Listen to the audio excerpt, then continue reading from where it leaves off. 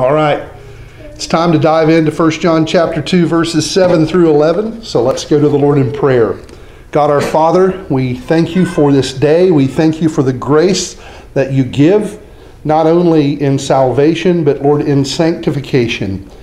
For my family in Jesus Christ, help us to know, Lord, that we can walk confidently, not in our own satisfaction, not in our own righteousness, certainly, but Lord, our confidence is in the Lord Jesus and his saving work and sanctifying work in us.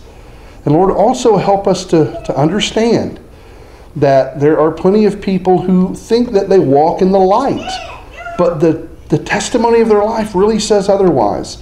Lord, we never want to assume that a person is saved or lost just on a guess, but I would rather assume that a person is lost and be wrong than to assume that they're saved and be wrong.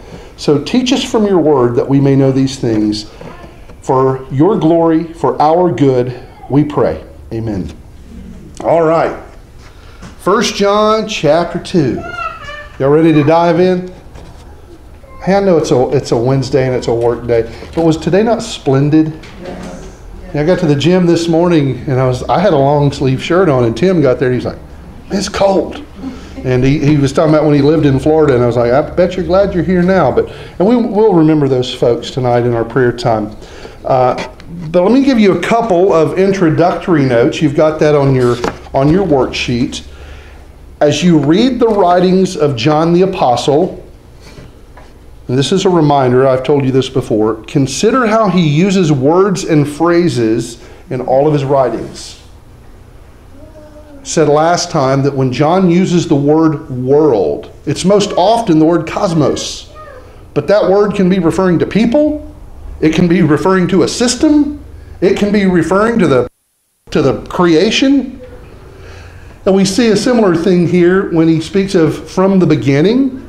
And in Greek, that's going to be the same wording as he will use it in other places. But whereas where he talks about from the beginning, I think he's talking about there from the beginning of the ministry of Jesus. He's not going all the way back to Genesis. But you just have to be careful not to assume that he uses a word one way and only one way. Let the context show you how he's doing that. And as far as our paragraph tonight, verses 7 through 11, it is my personal opinion that verses 7 and 8 really go together, and they're kind of new.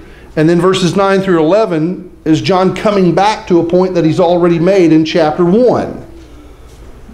And he's doing, in my opinion, a combination. I told you when we started this study that there are 3 tests that John gives whereby the believer can walk in assurance and confidence. There's the doctrinal test. You got to know which Jesus you believe and follow. There's the moral test. How are you walking? And there's the love test. And we're going to get, I believe, a glimpse of both the moral and love test in this very short paragraph. And you'll notice that we have there on your worksheet 5 questions, one from each verse. And that doesn't mean that these are all of the questions. But remember, on our Wednesday nights, we take a portion of our time to generally walk through this letter, but also we save time for dedication to pray, because we need to be a praying people, and I don't think that's just individually, I think that's congregationally as well. So these are not the only questions, obviously, but let's dive in. I'm just going to read the whole text here, and you'll notice on your worksheet they line up just like they are on the board. 1 John 2, 7 through 11. Beloved, I am writing you no new commandment, but an old commandment that you had from the beginning. The old commandment is the word that you have heard. At the same time, it is a new commandment that I am writing to you, which is true in him, that's Christ, and in you, because the darkness is passing away and the true light is already shining. Whoever says he is in the light and hates his brother is still in darkness. Whoever loves his brother abides in the light, and in him there is no cause for stumbling. But whoever hates his brother is in the darkness and walks in the darkness and does not know where he is going, because the darkness has blinded his eyes. Now let me give you just one little notation here. Whenever you see the word you Beloved, I'm writing to you. It's here.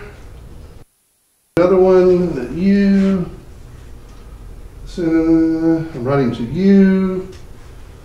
I think that covers those. Those are all in plural in the original language. It's you all. I'm writing to you all, a collection of believers, or at least professing believers. That's just a little bit of a note. But let's consider something in question number 1. What do you think, and notice I'm going to put quotes here, the old commandment is that John refers to in verse 7? Verse 7, beloved, I am writing to you no new commandment, but an old commandment. And last time I made the point that I think this is actually talking about the word from Jesus. It's not speaking of the Mosaic law. So remember that. Oh, and then in verse 8 we also have commandment there too. Intole, those are all from the same word. What do you think that is, this old commandment? Any guesses? Somebody turn over to 2 John. And just to irk my pastoral brethren, turn to 2 John chapter 1. There's only one chapter in 2nd and 3rd John. I think the answer is this. Who would read for us verse 5 of 2 John? May I ask you, lady, notice though I will write unto you a new commandment, as the one which we have heard, we have had from the beginning, that we love one another. I think that's the commandment that he's talking about. So where did John get that? Any guesses? Think back. Okay, we're going through the Gospel of John on Sunday mornings. Through 10 cover a time period of over 3 years, and that's his public ministry. You get into the end of chapter 10, now you're at the Feast of Dedication, which is going to be, there toward the end of our calendar year. And then you're coming up on his crucifixion just 3 months later or so, 3 to 4 months later. When you get to that part of John chapter 10, and then you get into chapter 11 and 12, the time frame gets really tight. Chapters 13, 14, 15, 16, and 17 are a few hours one night. And even into chapter 18, that's still a part of that night. That's what is that? What are they observing in those chapters? Do y'all know? The Passover. Passover, the Lord's Supper, and then of course Jesus is going to go and be handed over. Well, in that section where he is talking to the disciples in that upper room, he just comes out and says it. I'm giving you a new commandment. In John chapter 13. Verse 34, here's what Jesus says. Let me turn there and I'll read it to you. John 13:34. A new commandment I give to you, that you love one another, just as I have loved you. You also are to love one another. And then verse 35, by this all people will know that you are my disciples, if you have love for one another. Now, if you want to challenge me, I don't mind. I'm not professing to be absolutely right all of the time. I never make that. But I do think I've got a pretty good argument to say that's what I think John is referring to here. Interjections, thoughts? I agree, because so much of the New Testament starts the one another. We're beginning to see that after this John 13, verse 34. It's almost a one another discourse marching through the rest of the New Testament. So Jesus hit it over and over. The Apostle Paul picks up on that theme. The people of God in collection, I would say the congregation, it is a big theme, especially in the New Testament. Not that it's not there in the Old, but Jesus did not save us so that we could be independent warriors walking separately from the body of Christ. Are there instances where people have had to do that? Yes. But is that the normative New Testament pattern? No. God saves us individually, but for community. And here's the thing. It's tough to love one another when you're together. I mean, it just is.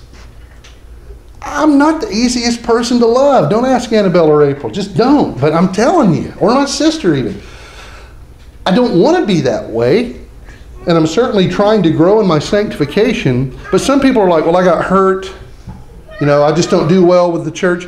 That's not a legitimate excuse. It's just not. Now you say, well, what about the people over in Indonesia who are in prison for Jesus? Well, if you want to switch places with them, they probably would, if you want that kind of independence. But God has saved us individually, but for community. So, the old commandment is, I think, that we, as the body of Christ, love one another. We've heard it from the beginning. Again, I think John is remembering back to that night when he heard those words from Jesus. The old commandment is the word. That's hologos. That's the word that you have heard. The word about whom? Come on, scholars. It's a pretty easy answer. Jesus, there you go. He is the Word incarnate. What is John chapter 1, first 18 verses? It's called prologue. Remember, we covered that. The Word became flesh and what? Dwelt among us. Jesus spoke the Word. He gave us the Word of God. So, I think it's that we love one another, and it is a commandment given from Jesus back in John 13:34. Any thoughts or questions on verse 7? I'm not trying to rush, but at the same time, I'm trying to make sure we don't give 35 minutes to one verse and fly through the others. I just think it's interesting he cycles that word there, so he's really making a point.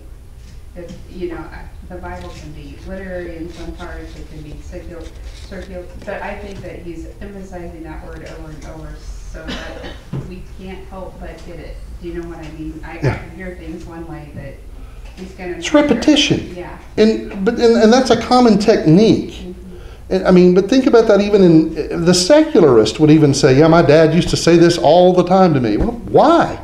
Because either we hear it and get it and don't care, or we hear it and get it and then don't really live it. There's a reason for repetition. And yeah, he's driving the point home. John is the human author. God is the divine author. God knows us well. Now let's look at verse 8, because it sounds like he's contradicting himself. At the same time, it is a new commandment. So what does John in verse 8 mean when he says that it is a new commandment?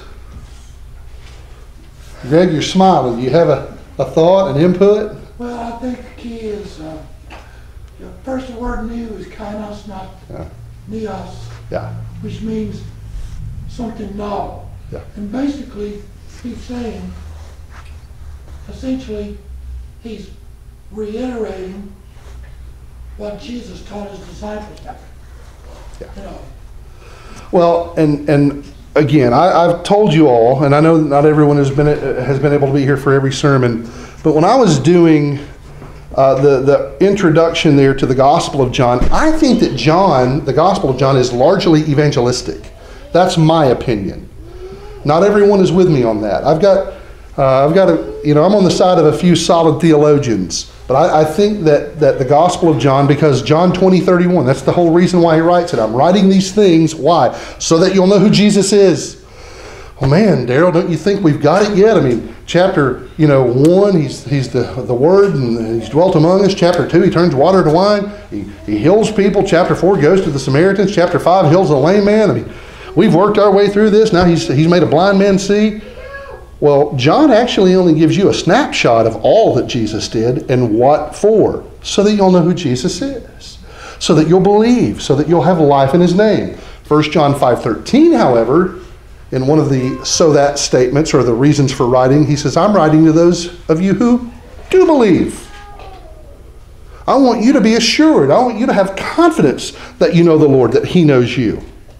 Well, Greg, I'm with you there. I think he's just coming back to the reality that it's not brand new, but you haven't maybe thought of this. I was there when he said to us, I'm giving you this commandment. It's not optional, that you love one another. He even prayed in John 17, and that was Judas Iscariot had been dismissed. Father, Make them one like we are. Jesus wants his people to walk in true unity, not a facade, not let's pretend that we like each other and pretend to get along. No, he wants us to walk in unison with him and in unison with one another. Now, there are detractors from that, false doctrine. We can't walk in unison with all the false doctrine. But this is the heartbeat of the Lord Jesus, that we walk in love. Yeah. Let me just say one thing. You've got to wonder what the disciples thought in their minds was going to be the great big thing Jesus was going to tell them. Yeah. Take over the world, do this big thing, do this big thing. What was the big thing Jesus told to them? And it was so novel. Yeah. Just love one another. Love one another. Yeah, John the Baptist was like, why am I in jail? You're supposed to come in here and destroy Rome and establish your kingdom and rule. And the disciples were no different. I mean, this is how the Jew thought largely. He's coming. He's gonna rule and reign. And Jesus comes in and doesn't meet up to what they had expected of him. And he gives them something that seems like, bummer. But it's not. In John 13:35, he said, by this, all people will know that you belong to me, that you're my disciples, in that you love one another. Now, does loving one another mean that we never have conflict? No. It means, though, that when we have conflict, our resolution is ultimately in the gospel and because of the gospel, and it better be resolution that Jesus gives his seal of approval to. Unfortunately, psychobabble has made its way into the church, and we technique reconciliation, and that's the world's way. The gospel is enough to remind us that we, as sinners, have been reconciled to God in Christ, and therefore we can be reconciled one to another. We're going to have times when there's maybe we sin, and sometimes it is intentional. Sometimes we might hurt someone and not even mean to, but nonetheless we've hurt. We seek for reconciliation because Christ sought to reconcile us. See how that works? So, and one other thing here, walking in love. It is unfortunately easy to just grasp at an idea of what Scripture means and miss what it means. Dr. Martin Lloyd-Jones, and I'm going to make a confession. I think I've made this confession before. I would rather read him than listen to him. Don't throw stones at me. Don't. I like Alistair Begg because he could read Curious George and I would be and that's a preference thing. That's a preference. The preference doesn't really matter. D. Martin Lloyd-Jones. Oh man, I just lost where I was going to go with that. It's hard to listen to. Yeah, okay, some agree. Yeah. But you'll hear these great preachers who just adore it. And he is good, don't get me wrong. But I know where I'm going. He talked about the importance of thesis and antithesis in preaching. What something is, what it is not. What it does, what it does not do. The world wants to redefine love or to give its definition. But see, Paul in 1 Corinthians 13 was not talking about romantic love. He's talking about what the love of God is. He says, it is this, but it is not this. It does do this, but it does not do this. Now, people don't like that. Why? Because it doesn't appeal to their flesh. Yeah, and it confines them to what? Wait, there are boundaries? Oh, there are boundaries. And then people are like, well, we don't need boundaries. Okay, and I've used this so many times. Well, let your pharmacist have that idea when it comes to your medicine. Well, no, we need those boundaries. Well, we need this one too. We can't just decide what love's going to be or what we want it to be. God has told us what it is, what it's not, what it does do, what it doesn't do. So when Jesus says, love one another, that is going to be tied to what the Word of God reveals to be love. So when someone says, well, I believe I can love whoever I want to. Well, God says otherwise. Oh, where does he say that? Well, he defines righteousness and unrighteousness, and love does not rejoice in unrighteousness. So anything under that category heading, unrighteousness, sin, anything, God is not in favor of. Is it a love? Oh yeah, it's a love, but it's a wrong love. It's a sinful love, and God does not accept it. See, but when you start teaching and preaching like that, people, they want to wiggle away from that because it's too confining and too constraining. but it's best. It's absolutely best. And I hope I didn't lose everyone. I didn't mean to go all, I'm not really trying to chase a rabbit or go on a tangent. I'm just trying to show you that when we study Scripture, we need to remember the rest of Scripture. So the new commandment that's not really new, but it's novel, I think, is that we love one another, and God defines the terms of what that looks like.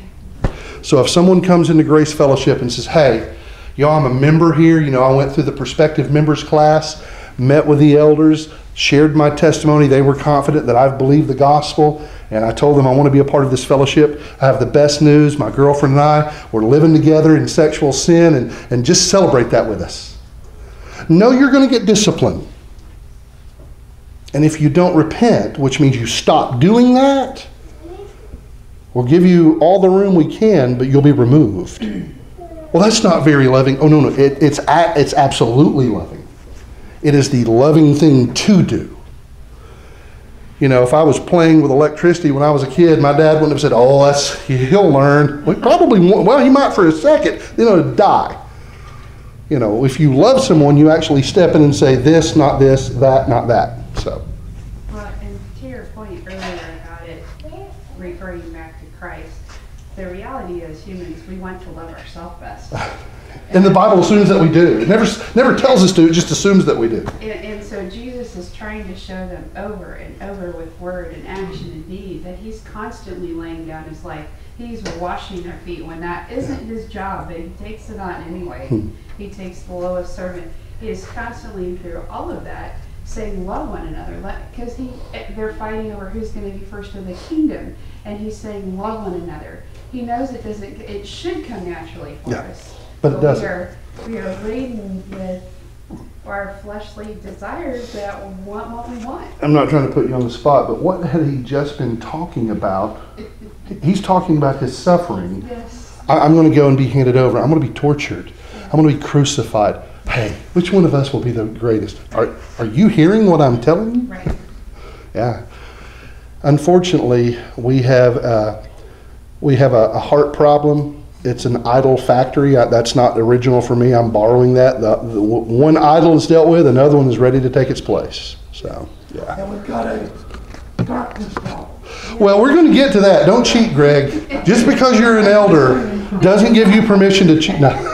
We are going to get to that phrase. And that phrase is of particular interest because it speaks of in. Now, there's in love. In other words, there's something that it's again, has defining points to it. But let's move on now to verse 9. Your third question, what is revealed in verse 9 about the one who claims to be in the light but hates his brother? First of all, what do you think that phrase in the light is a euphemism for? In Christ. So what are we talking about? Believer? Okay, I think so. I think what we have in verse 9 is a person, whoever, says, I'm in the light. That's their profession or their confession. Anyone can do that. Anyone. So John says, okay, if you say you're in the light, you prayed the prayer, you were sincere and cried, we'll see you in heaven. Except he doesn't. Keeps writing. You say you're in the light and you hate your brother, then you're what? Still in darkness. So I'm going to now go with Greg, and I have this in my personal notes. I have it circled. Yeah, and I was aiming at the end of verse 8, really, Darrell. You're right. You're right, brother. Because I missed that one.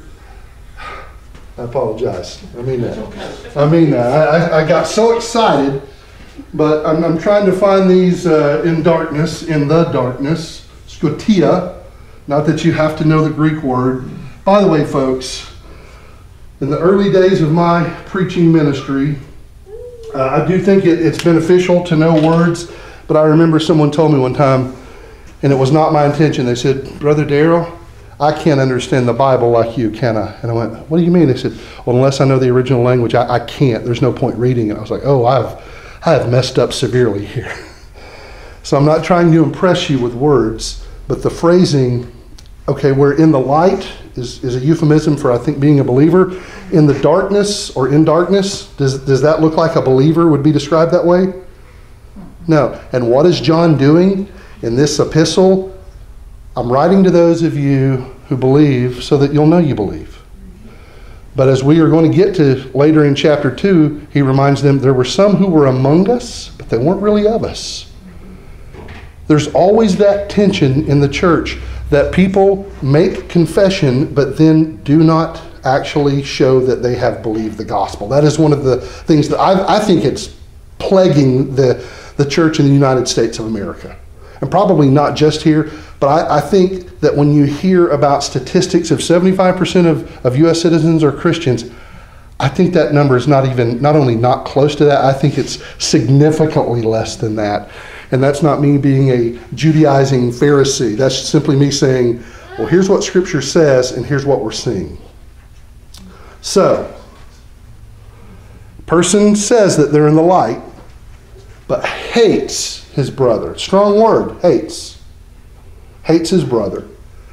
What does John say? He's still in darkness. But contrast that to verse 8, where he talks about that novel love. He says, which is true in him, and in you. Yeah. And basically, he's telling you that what is true in Christ is also true in you. The believer. And if it's not true in you, because the darkness should be passing away. Yeah. What did John already deal with in chapter 1? Do Christians not sin?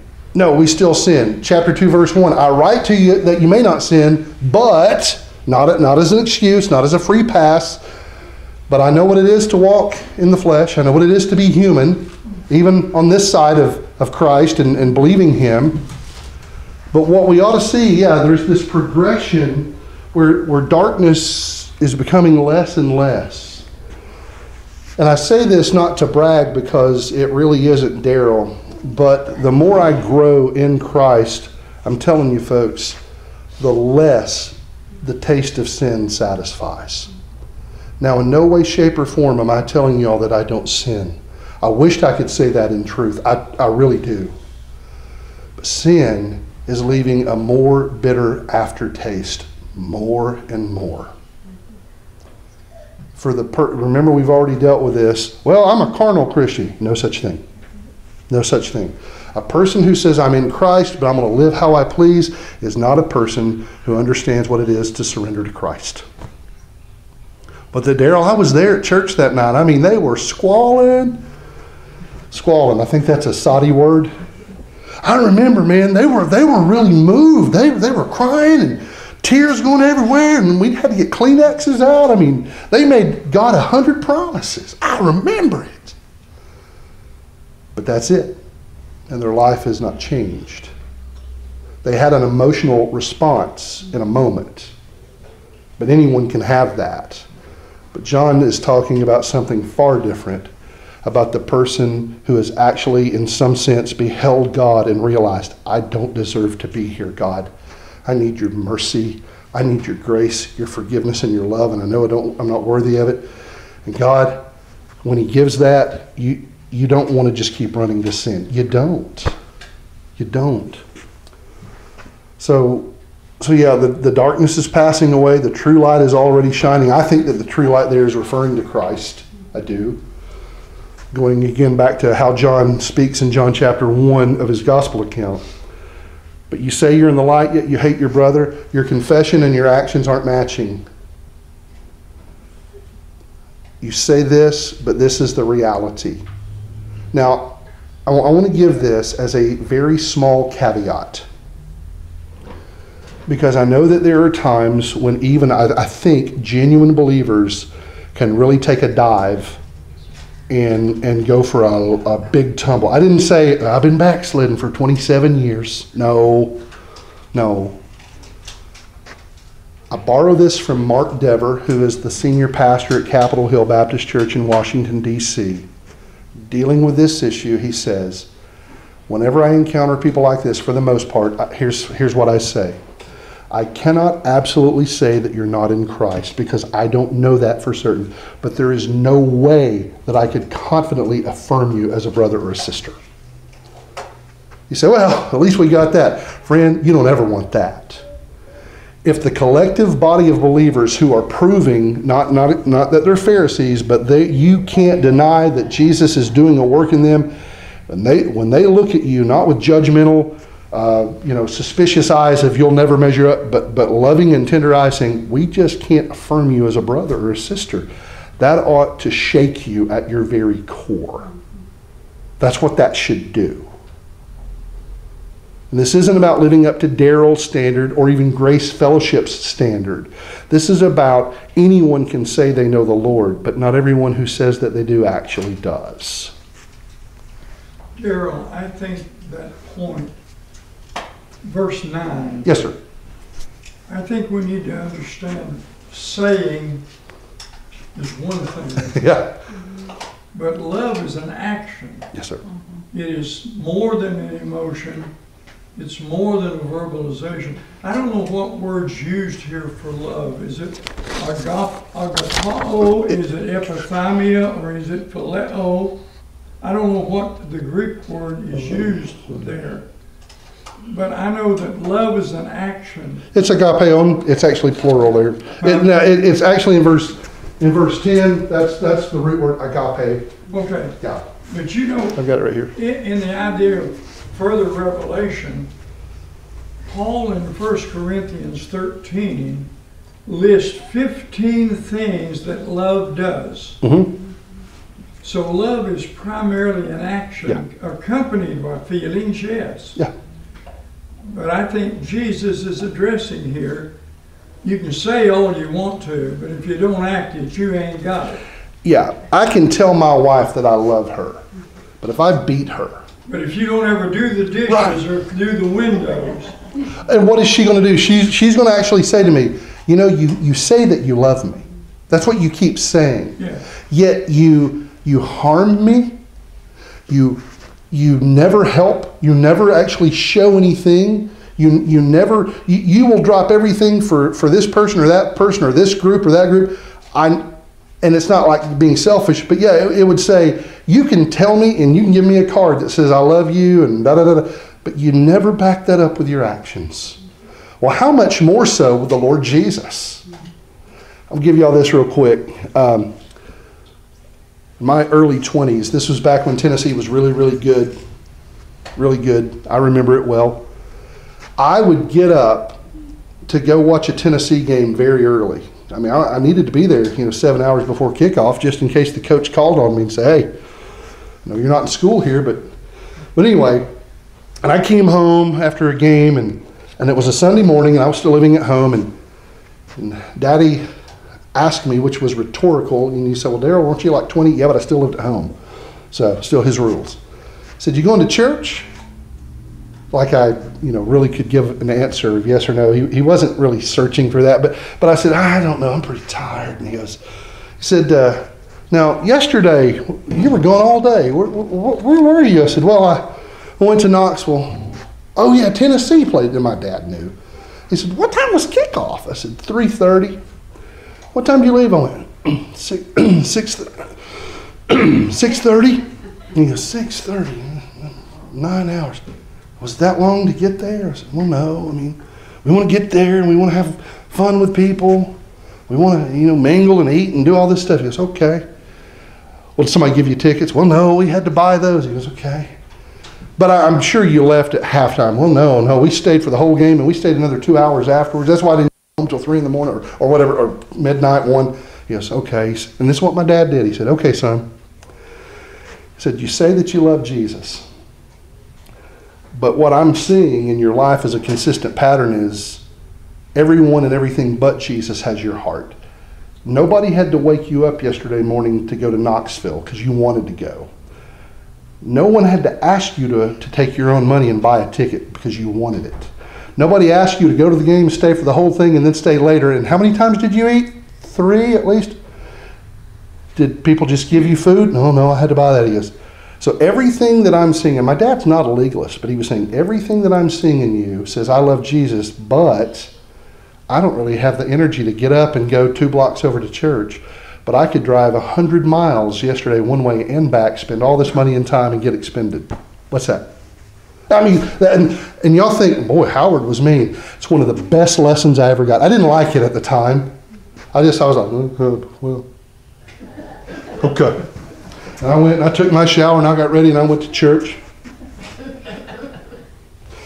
And Jesus was obviously just so adoring that I came and sat in church. No. But what my dad did for me in that moment was, son, you can say it all you want to, but your life is actually going to tell us what you really love. Man, that stuck me. Was did everything change overnight? No. But you know what started happening? When I was saying yes to everyone and everything but Jesus, it started tasting bad. So anyway, well, you're right, Brother Bob. We can say it all day, but the proof's going to be in the pudding. It really is. I know it sounds simple and cliche, but it is really like that. That's the reason we're told to love our enemies. I don't want to have to kiss him. Yeah. But I can act toward him in an agape, do what is right toward him. Yeah, you come along and you find your enemy and his ox is in the ditch. What are you going to do? I'm going to laugh. No, you're not. Shoot his ox. Yeah, that's Greg. Jesus is not, I'm not giving you that as a valid option. Now, you might do that, but that's... That's awfully big, hard to do. I already mentioned John 13. You know, Jesus stooped down and washed dirty feet. Leslie, didn't you mention that? Guess who was in attendance? Now he wasn't in attendance for the entire meal, but who was still there when Jesus stooped down and washed dirty feet? Judas Iscariot. The very one who would kiss him on the cheek, not in some romantic way, but as a sign of that's the one. Jesus stooped down and washed those dirty feet, the one he knew was going to betray him and hand him over. Well, Darrell, you just don't understand what this person did to me. I don't, and I don't have to. Here's what I can tell you Jesus did. He loved his enemy. And even on the cross, he loved his enemies. As I've loved you, love one another. That phrase, as I have loved you, is fairly significant. Not just, well, love one another. Do you take the model of my life? As I have loved you, sinner, I've rescued you. I have borne the wrath of God the Father in your place. I've loved you. Now go love one another. Like that. I'm not trying to teach a different letter, but I think that in Paul's letter to Philemon, I don't think that the theme is just reconciliation. I think it's reconciliation in and because of the gospel. Paul doesn't just want Philemon and Onesimus to get together. He says, where he was lost, now he's found. I make an appeal to you on behalf of him because Christ made an appeal for me. And he has wronged you. There's a debt. I'm not asking you to not collect. I'm just asking you to transfer the debt from him to me. Paul, why would you do that? Because I had a debt I could never pay transferred from me to Christ.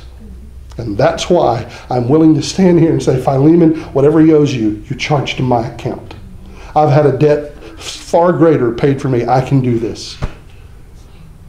As I have loved you, love one another. It's big, isn't it? It's such a testimony to the Lord's work in Paul's life. Yeah. He does that. There's no room left in his heart for hate.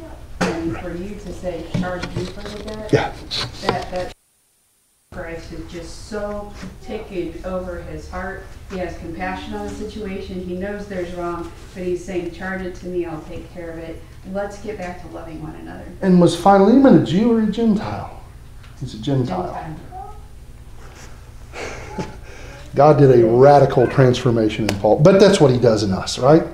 And so when we feel like we can, well, Darrell, I don't have to like these people. They're not their skin color is darker than mine, or lighter than mine, or their ethnicity, really. They're from a different continent. I don't deal with those people. When William Carey wanted to take the gospel to the heathen in India, you know what Baptist preachers told him? Let God deal with the heathen. And I think William Carey basically said, well, we're in that crowd too, right? We didn't find him, he found us. Let God deal with that mess. Let me tell you something. You were the mess that he dealt with. You better remember that. and nothing in us ever deserved it. And God showed mercy like we can't even grasp. We have got to see our fellow man, our fellow woman, as made by God in His image and for His glory. It's hard to hate them when you're praying for them. It's hard to hate them when you see them as made in God's image. Even when they are flaunting their godlessness, even when they are celebrating sin, they are broken and ruined by their sin, but still made in God's image. Got to remember that. Y'all, I'm really not trying to rush, but I'm going to rush us just because we have verses 10 and 11. And we're not going to exhaust this. We know that. But let's consider in verse 10 what is revealed in this verse about one who loves his brother. Whoever loves his brother. So we have the contrast of hating brother. Now we have loving brother. Whoever loves his brother does what?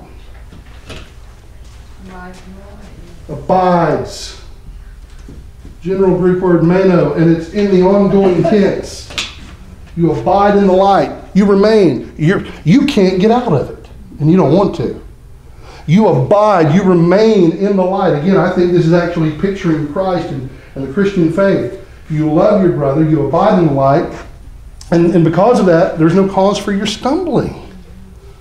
Why is there no cause for stumbling here? And keep in mind the contrast between light and darkness. Why is there no cause for stumbling? There's light, there's nothing to stumble over. There you go. You see. Paul, when writing to the Galatians, when he talks about the fruit of the Spirit and then the deeds of the flesh, he who walks by the Spirit does not carry out the desire of the flesh. So you say, well, I actually do sometimes carry out the desire of the flesh. Then you're not walking by the Spirit in that. That's how we know. Several years ago, I think it was my second year at Southwestern, so this would have been somewhere 2002, 2003. Myself and a guy named Chris McKinney, some of you have met Chris, and another guy named Nathan Lawrence, who's a pastor from Kentucky, but I think in Alabama now. We decided to drive from Fort Worth to Carlsbad Caverns because we thought, man, let's get out of Fort Worth. Let's go to a big town. Carlsbad Caverns is about the size of this room, except for underground. They get us 800 feet below the surface. And they say, hey, everyone, we'll tell you a story. Have a seat, but everyone needs to sit down. Oh, no, that's the rule. So we all sit down, and he's talking and talking. Boom, the lights go off. And I was like, because there is nothing to adjust to. There is no light, no hint of light. You are in utter darkness. And it was one of the weirdest, creepiest feelings I've ever experienced. It felt like someone was pressing in on my chest, and I couldn't breathe well. And I remember thinking, actually, I wished I could tell you that even as a seminarian I was thinking spiritually, but I thought, this was my first thought. This is what it's like to be Ray Charles. And I don't mean that to be funny, but this is what blindness must be like, except I actually can remember colors. But then I thought, this is spiritual darkness. You can't see anything. Could I have physically stood up and walked? Sure. It wouldn't have gone well for me because the Lord didn't make Carlsbad Caverns out of Nerf. It's rocks. There's crevices. But it's a most overwhelming, awful feeling to be in darkness. But the one who loves his brother is actually abiding in the light. And in him there's no cause for stumbling. That's pretty amazing, isn't it? On the flip side, when a brother or sister is not loving their brother rightly, what's happening there? Doesn't mean that they're lost, but they're not rightly walking in the light. And we're stumbling, and we'll try to justify, well, they said this, or you know what, they didn't include me in that party, or we'll try to justify it all day. But then the Lord says, no, not at all. But Lord, this fleshy pride sometimes still feels really good. It's going to kill you. You're going to stumble. Nobody needs that. I call people, I save people, I want them to walk confidently in me. I want them to walk, yes, the straight and narrow, if you will. Walk because of you're in the light. You can see. No, follow me. And whoever loves his brother is abiding in the light. That's what he does. It's ongoing. There's no cause for stumbling. Now, there are times, again, when, yes, we don't do that, but God may God quickly alert us to that, to where we say, no, Lord, I'm sinning right here, and this isn't good. no matter what my brother or sister did or what I've perceived them to do. Sometimes it's that. I had that happen as a pastor at South Whitwell. Someone said, well, you said this. And I said, if I said that, I need to apologize. And I said, will you let me go listen to the sermon? And they said, yes. So I did. And I listened to the sermon, and I called them back. And I said, hey, I listened to the sermon. Well, you didn't really say what I said you said. I went, well, that's true, because I listened to the sermon. And, well, you implied it, though. I said, well, let me just say what I said. Well, actually, I guess it's just how I took it. I said, so we went from I said it to I implied it to it's just how you took it. And then the person did say, you know what, I'm sorry I wasted your time. That happened. So we don't always hit the mark, but when we don't, may the Lord alert us quickly, and may we seek true reconciliation, not just sweeping something under the rug, not just pretending to be nice, but actually saying, brother, sister, I hurt you. I said something about you. I failed Christ and I failed you, and I'm asking you to forgive me. Oh, that the church will see how that pleases the heart of God and how he grows that church. It's like a broken bone. I heard that it's better to break a bone than to sprain one, or like sprain a ligament, because a broken bone grows back together usually better and stronger. Not that we need to be intentionally trying to hurt each other, but may we continue walking in the light. Again, I want to leave time for prayer. Verse 11, number 5. In verse 11, what else do we find out about the one who hates his brother? Let's consider it. Not only, we've got in verse 9, he's professing to be in the light, but actually he's hating his brother. And then John says, whoever hates his brother, and that too is ongoing. Whoever hates his brother, is he dabbling with the darkness? Is it lightly touching him? What is it, Kathy? He's in it. Well, no, wait a second. That would mean he's not in the light. You can't be in the light and in the darkness. But I was there at the church service when he said this. Kathy, I heard the tears. Actually heard them. I meant to say I heard the cries and saw the tears. And Kathy, that was my daughter. That was my grandson. Folks, this is the kind of stuff you deal with. And I'm not trying to be a jerk, but people want to think things because they love someone dearly. But friend, you can't play around with this. You can get paint colors wrong all day. You can't afford to get justification wrong. There's no coming back from that after death. So you hate your brother, which means what? You're not in the light. And again, this is not talking about a believer who is struggling, which does happen. This is a person, I think, who is saying, look, I hate him. And I'm not changing. I'm perfectly content, perfectly happy staying right here. Then you're not in the light. But I'm on the church roll. Well, that's going to change. Well, you do that and I'll sue you. Do what you need to do. But you can't say this. You can't be this. It's not just saying, but you can't be this and live like this and be in the light. You can't. You're a legalist. No, I'm being biblical. You hate your brother. You're in the darkness. You walk, this peripateo, ongoing sense, you walk in the darkness. You do not know where you're going. Why? Because the darkness has blinded his eyes. What did we see in John chapter 9, there in verses 35 to 41? Jesus, who had healed the blind man physically, then goes and finds him and says, do you believe in the Son of Man? And he says, sir, who is he that I may believe? And Jesus says, you're talking to him right now. And he says, I believe. And then Jesus turns, and there's a group of Pharisees. And he talks about blindness. He goes, are you saying that we're blind too? If you really recognized the true condition of your heart, you wouldn't claim to be able to see. But as it is, you think you see, that's why you're still blind. Until you grasp your lostness, you'll never see your need for a Savior, the Savior. You're in the darkness, you walk in the darkness, you don't know where you're going. Why? Because the darkness has blinded you. You don't see, and the sad part is you think that you do. Well, I believe in once saved, always saved. So do I. But don't do bad things with that doctrine. That's one of the reasons why some denominations think that we teach and believe easy believism, which we do not. You cannot have 1 foot in the darkness and 1 foot in the light and think I'll probably make it okay.